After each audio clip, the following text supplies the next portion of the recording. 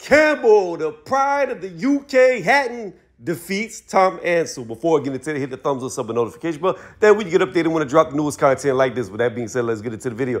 All right, guys, the main event's over. We can go home. Don't have to worry about AJ. Don't have to worry about Hellenius. We just saw the best fight of the night, Campbell Hatton. We all know the Hands of Foam is the best one out there.